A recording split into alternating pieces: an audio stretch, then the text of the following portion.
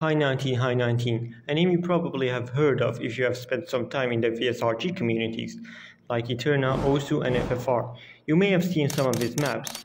Some people like his maps, and some people really hate his maps. But where did he start? In this video I'll tell you where he started to where he is now. So let's get into the story of our favorite Cornman. This is Hi19Hi19, the art of mapping.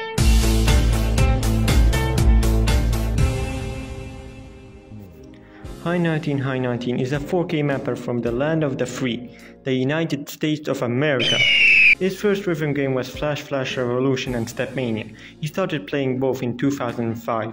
After a bit he learned Stepmania had an editor, so he immediately went in and started charting.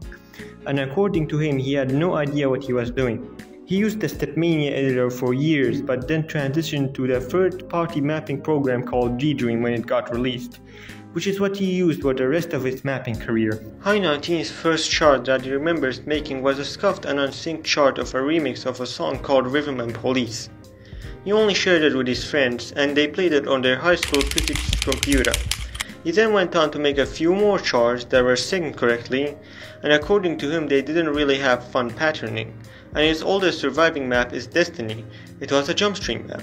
Some of you older Stepmania players might know it from this video by Shashakiro. This is the dumbest file ever made!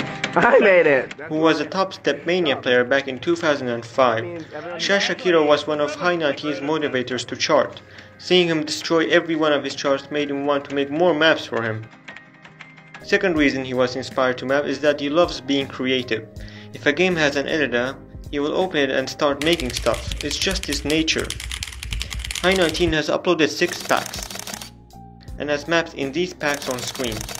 Now for Hi19's mapping style, his mapping style is very old school. He likes mapping fun patterns. He will gladly sacrifice layering accuracy for more enjoyable patterns. Most of his maps focus on one pattern. If he maps jump stream, the map will only be jump stream and nothing else. He doesn't like one-handed transitions and tries not to add them to his maps. The patterns in Hi19's charts are jump stream, hand stream, dumps, tech, and sometimes he adds indexable streams.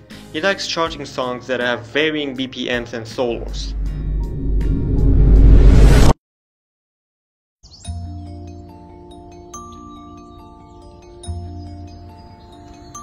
These days, Hi19 occasionally plays rhythm games and has quit mapping completely.